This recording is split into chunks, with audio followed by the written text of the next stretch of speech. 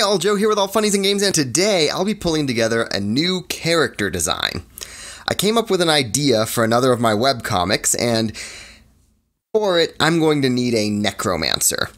In fantasy terms, this is basically someone who fights by creating ghosts and zombies and stuff.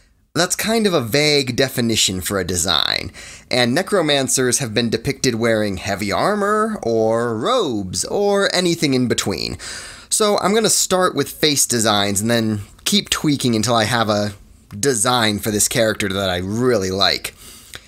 In my original thumbnail sketches for this comic, I went with a skull mask, which is kind of my go-to for necromancers. But I decided to keep trying with other designs like elderly wizard with runic tattoos, androgynous JRPG, magician sorcerer, kind of a Sephiroth character, anime-ish with glowing eyes. With that last one, I decided to give the hair one last tweak, and from there, I knew I had my initial design for the face. Next step was going to be the clothing.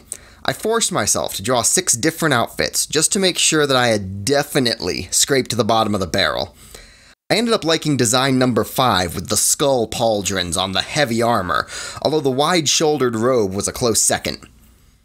From here, I had to start reining in this design into something I could realistically draw 3 times while making it obviously the same character each time.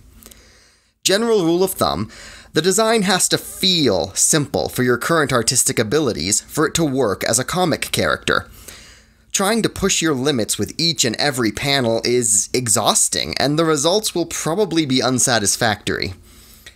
It took 2 passes to get a color palette that I was happy with, but the second time around, I really liked what I ended up on. So this will be for tomorrow's comic, so be sure to come back for that. While I finish this up, I'll just say a quick thank you to everyone who's been keeping the comments active for the last few videos. That's ADITube, Brothers Fun Adventures, Bubbles, Butpoing, Katie's Corner, Carolina Pimenta, Seawin Playtime Channel, Dad vs. CJ, F.A.V.A. Bestanazen, Maseralari, Lena's Playhouse, and the Twins Day. I'll leave the legs unfinished since I don't expect to show them much in the comic I need this character for, and this will be my necromancer design. Be sure to come back tomorrow for that comic time-lapse and to share the video with a friend. Let me know what you'd like to see me draw, and I'll see you in the next one. Later, y'all!